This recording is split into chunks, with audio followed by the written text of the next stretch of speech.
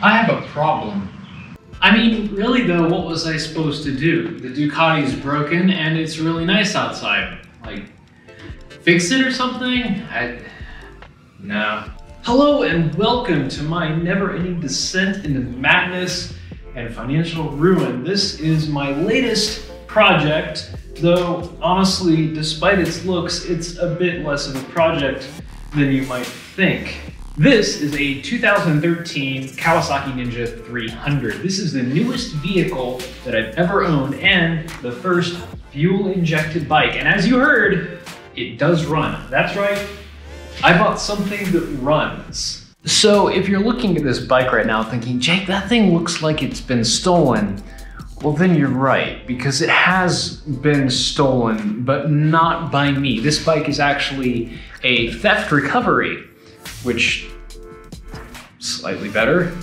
Yeah, a theft recovery. This bike was stolen, abused with absolutely no mechanical sympathy whatsoever, and then recovered by the police, at which point it was sold to me by the rightful owner, who decided he didn't want to look at it anymore because it's cursed.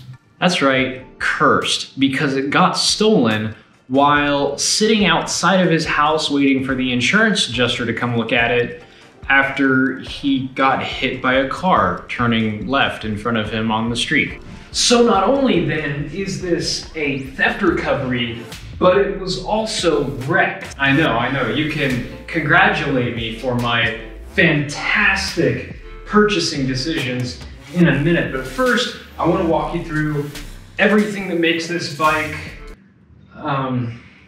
well, a total nightmare, but what it is. So if you're into motorcycles, or even if you're not, you've probably heard of the Kawasaki Ninja name. It started out back in the 70s with some of their larger bikes to denote the really sport-focused stuff. And over time, it was applied to all of their full-fairing sport bikes. In the 80s, the Ninja name was given to the Ninja 250, their entry-level bike, which has long been regarded as one of the best starter motorcycles out there. It was, in 2008, redesigned, sort of a facelift sort of thing. They gave it some new looks, tweaked the frame a bit, but kept the 250cc carbureted engine.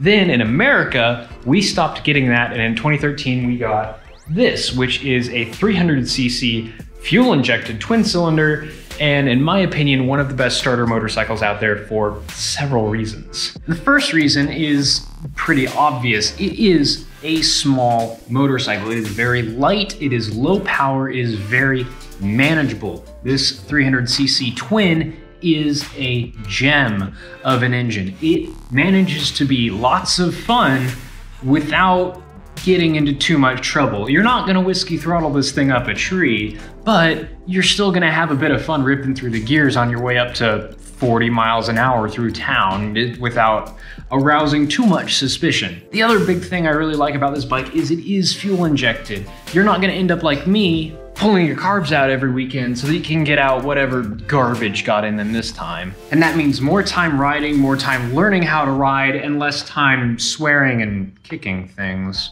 This bike also has a very low...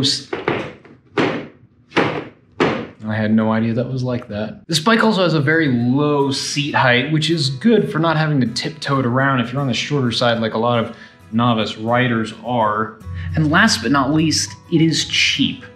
These are very cheap bikes. You can pick these up for under $2,000 if you look, which, well, under $2,000 in much better shape than this one, which is a pretty good deal for a first motorcycle and one that you can keep for a little while. The 300 graduates from being something that most people will probably want to get rid of as they get more competent to something you just kind of want to keep around because it's good enough and really excels at around town jaunts that larger bikes are just a bit of a hassle for, like the Ducati.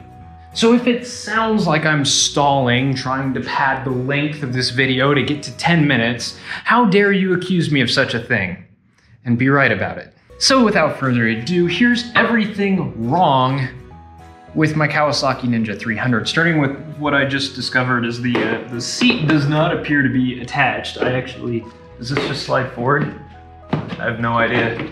It probably comes off somehow, but exactly how is beyond me. So the seat is not attached. The tank and all the plastics have been rattle canned this absolutely terrible looking flat black. Like, there's so many textures going on here. I don't even know how you mess up spray paint quite that bad, but that is that's pretty terrible.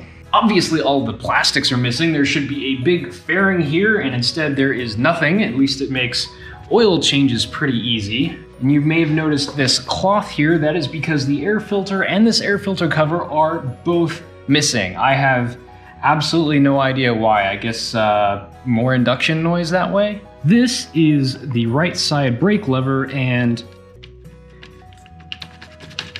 yeah, it's just, it's hanging on by literal threads. There's been, it's been broken off apparently and then reattached with some metal straps and some string and some hose clamps and all kinds of MacGyver nonsense. That doesn't really hold your weight very well. That's incredibly sketchy, and I want it to disappear from this plane of existence immediately. I already covered it up because, well, I've been riding this around a little bit to suss out what all is going on with it. They just kind of angle grindered a big slot in the bottom of the exhaust to make it louder, which is a shame because it has a really nice sort of subtle, sporty exhaust note, and I actually quite like it. So the hose clamp will do for now, but we'll get that welded at some point. Of course, the thing that everyone has to do when they steal a bike in order to actually get away from it with it is to absolutely destroy the ignition. As you can see, there's no sticking a key in that, and actually the way you start this bike is with this, oh, hang on, it's actually fallen down in there a way. Ow, there we go. With this, what's left of the original ignition. And then you just kind of plug it in to the wiring harness sticking out here. Yep. And there we go. 9,780 miles. Just gonna leave that there where it's safe. These mirrors confused me at first. I was wondering why on earth there was all this JB weld, but I think that's because these holes here are not threaded on this bike because the factory mirrors mount to the fairings, and so this is not supposed to be here. So I bet there's just no threads cut there, so these were just shoved in and JB welded and call it a day. The other thing that you've got to do when stealing a bike is pry open the fuel lid somehow, and this one's been pried open and put back together with some what look like just random wood screws. I have a new fuel lid on the way, as well as a new ignition. I'm just hoping that I can either chase the threads in the tank itself or find some other way of actually attaching the new fuel lid, because yeah, that's just all kinds of a mess. The rear plastics are all gone, of course. There's no fairings here on the side anymore. There is the under tray, but that's about it. This is the most shot chain I've ever seen. There's a solid, an incredible amount of slop and about 2 inches of side to side. It is completely munched, and it makes the worst noises when you ride. This headlight and the lights in general, take a look at this. You've got, where is it? Here's the wiring harness that went to the original headlight. Looks like there's just a white wire shoved in here and held in with tape. Oh, there's a bunch of wires that have been cut. That's fun. I'll have to find a wiring diagram so I can figure out what those go to. That wire goes into the light. Looks like there's some wire nuts there attaching that, and the ground wire comes out to the ignition, where it is held in place with a screw jammed through a hole. Fantastic. That is an A+ installation job right there. This fender, I really don't know what's going on. It doesn't even remotely resemble a factory fender, and it's not attached properly. I'm not sure what this is off of or why it's here, but yep, there we go. This is the lock cylinder here for the, I guess you'd call it a trunk. The pillion seat removal, that would have a key, and there'd be this would turn on a cam and you would put the key in here, but obviously that is all gone. So at least you can pull that and still open it up and stuff. Can't get it back too easy though. There we go. Yep. So obviously I've got a bit of a basket case on my hands, but I can say it does ride rather well. It pulls great. The engine is a peach, runs smooth as can be, no weird rattles, rides perfectly straight, seems to be an absolutely solid platform. Platform for what? I'm not entirely sure yet. I'm not gonna try to put it back to original. Buying the fairings and stuff would just be far too expensive to even consider. Maybe if someone had like a bike that blew up and they're selling the whole fairings off of it super cheap, I could put the fairings from another bike on here and it'd be kind of funny. Something like a Panigale would be absolutely hysterical to put Panigale fairings on a 300cc, but I don't see that happening. What's probably going to go on here is I'm going to keep the Street Fighter look, which is code for I dropped my bike and can't afford to replace the plastics, so I just rolled with it. Which is an unfortunate connotation because I really like the look personally. I'm keeping the stock exhaust, the stock airbox. I'm not going to tune it or anything. A power commander costs me more than the bike, which is just ridiculous. I'm just gonna try and get this back to a base level of functionality, maybe give it a neat paint job, and then just enjoy having a reliable motorcycle. Because that's a really rare feeling for me. But Jake, I hear you ask, what did you pay for all of this magnificence? How much US currency did it cost you to become the caretaker of this fine piece of machinery? Well, it was about $600.